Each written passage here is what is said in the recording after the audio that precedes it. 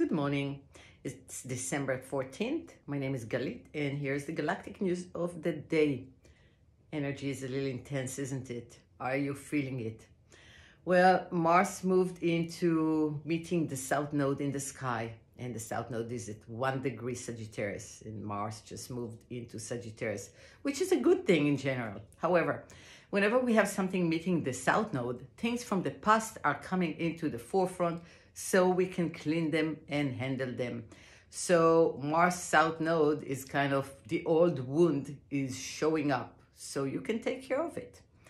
The other thing is that we have the South Node as a collective in Sagittarius. So we are dealing with old belief system that needs to be cleansed. So we're experiencing this intensity on a global scenario and in our personal life, wherever Sagittarius is in our chart. The other thing that's happening today is Venus is still sitting with Pluto. That's an intensifier right there, right? Asking us to really take a deep, good look at what is valuable and what is not. And the moon just moved into Taurus, and Taurus is all about value, right? It's all about our value, our self-worth, but it's all about tangible values that we collect in our life, be it money, houses, nice things, whatever it is that we can hold in the physical realm and we like to have, right? Taurus is all about I have. So we get the opportunity to see and to understand what is important for us to have and what is not that important.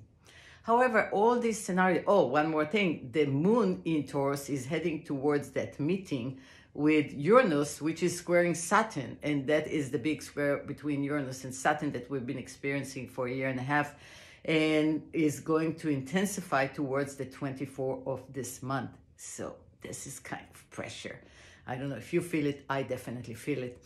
And one more thing, we're going to have a full moon on the 19th, and it's going to take place at 27 Gemini, wherever that falls in your chart. That life department will bring some experiences for you to see something. Full moon is all about realization, seeing something we haven't been able to see before. So all those components are telling a story of change. And we know we're changing. That's not a new thing. But I want to talk about transitions. Every day the moon moves, and the moon is like a clock. It touches things in the sky, all kind of planets. It gives us different energies. It touches all kind of planets in our personal birth chart. So it is bringing to the light all kind of issues for us, or all kind of energies to be experienced. And always we are invited to take those energies to the next level. However, that moon, that clock, keep sensitizing us and keep bringing stuff up. We are never still. There is never a dull moment. Everything is in movement, in constant movement. And so is the nature of life. We shouldn't be so surprised. So by saying that, I want to say that sometimes that movement brings a lot of beautiful stuff, good energy, nice, luxurious feeling, being creative. And sometimes it brings some pressure. And we shouldn't take it in a bad way when it's pressure time, right? It's just an experience. However, we don't like to experience pressure. I don't like it. You probably don't like it as well.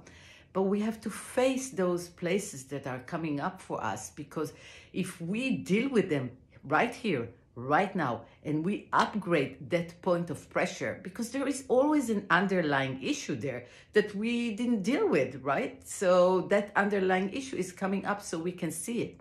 So if we deal with it, but really deal with it, embrace it, and solve that issue, upgrade it to the next level, then the next time around, we will not experience the same experience. You know how it is that we sometimes keep experiencing the same pattern of experience, and we say, why is this always happening to me?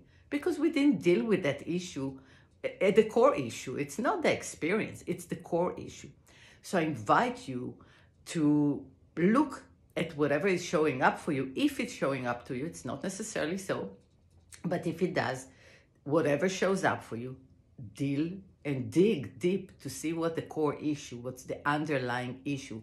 And I bet you'll find some limiting belief under all that experience, under all that pressure, that is it keep repeating itself and providing you with all kind of same pattern experiences. I invite you to do a dig deep into your belief, into your limiting beliefs, into that pressure points, and clean them up, upgrade.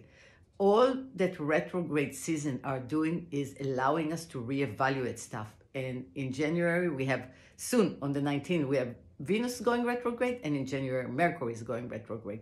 This is a good time to reevaluate and revisit some issues and take them to the next level. After all, we are becoming our best version every day, right? So I wish you a good day today. Enjoy the day. And if you feel under pressure, don't forget to breathe, take a breath, use the pause moment, right? Tell yourself, stop for a minute, breathe, and become the best version of yourself today and every day. I will see you next time.